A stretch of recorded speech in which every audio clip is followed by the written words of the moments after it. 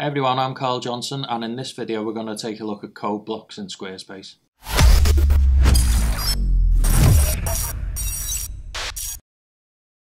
Before we get started, Squarespace brought out some updates not long ago. I had this video planned before the updates came out, but they sort of got released in the middle of while I was still planning it.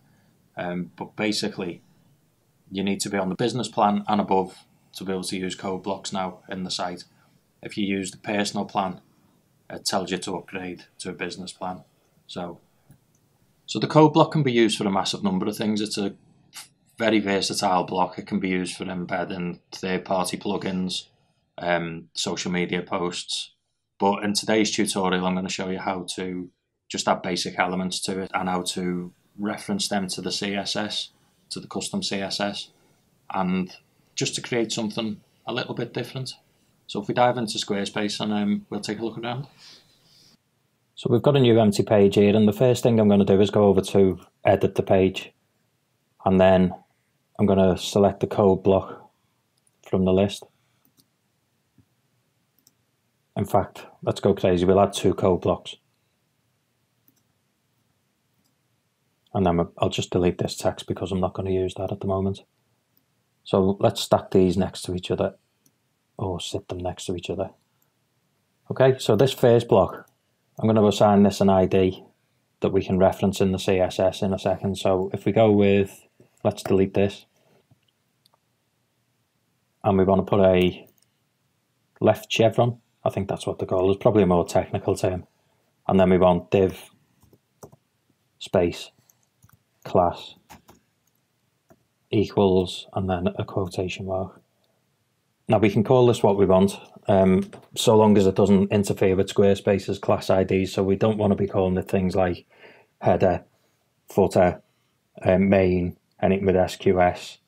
So we need to give it something unique. I mean, you can call it Alan if you wanted, or Paul, but you know, if you're building a website for a client, you don't really want to be putting things like that in. So what we'll call this one is, we'll go home box left, and then another quotation mark, and then right chevron. And then you'll notice that Squarespace has put the closing tag in. So I'll just copy that, apply, and then we'll do the same on this side, but we'll change this one to, we'll change this one to right. So the same again, div class equals quotation mark. I'll change this to right with a quotation mark, and then the chevron. And the reason we've named one left and one right is that we can do different things with these. If they had the same name, then the CSS we put in would cover both blocks at the same time. So we can give this one on the left a different color to this one on the right, or different size text. So now that we've got the name, I'm going to copy this one again. We're going to jump over to the CSS editor. So we go to design and then custom CSS. And then I'm going to go with dot home box left, and then a squiggly bracket. And you notice that Squarespace has automatically put the second squiggly bracket in. Just jump down to there, just to give us a bit of space. And then we want to put one in for the right side. The same again, we'll just save that.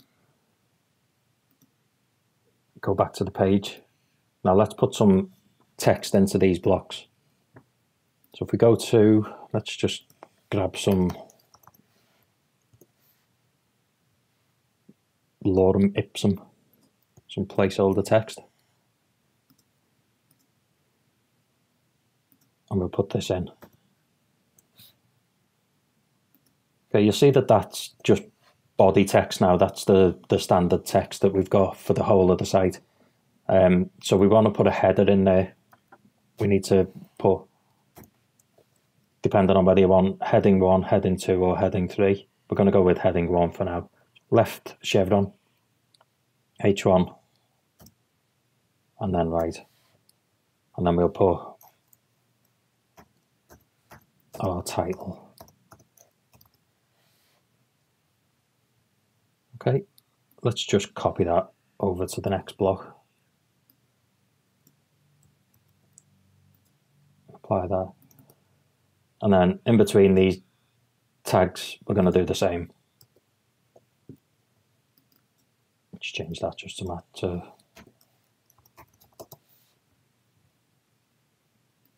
We'll apply that.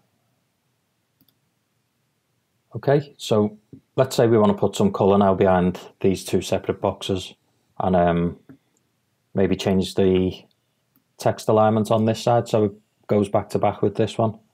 So we go over to back to the custom CSS, and in this home box left, what we're going to do is we'll change the text alignment first.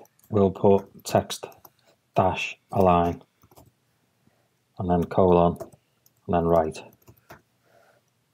and a semicolon. Now the reason for putting these semicolons at the end is it closes this line off, so if we were to not have that and then we were to put something else underneath, it would not work basically. So let's say we want to now put some colour behind this left block. So what we'll do is we'll go to background and colour. Remember, for people in the UK, it's spelled the American way for CSS. And then let's just grab a colour in its hex format. So if we go to, I've got this handy little plugin in Chrome called Colorzilla. I'll leave a link below for it.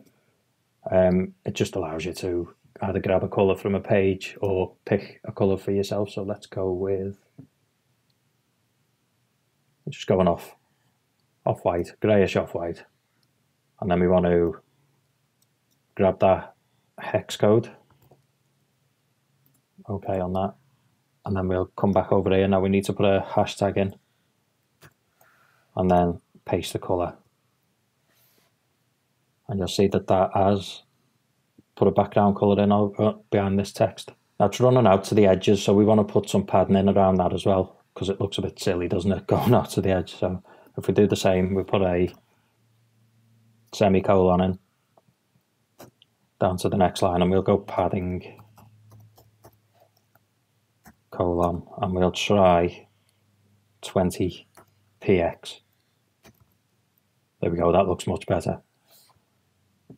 And then over to this box on this side, obviously we want the text to stay back to back, and it is, so we won't put text align in. There's no need to do that.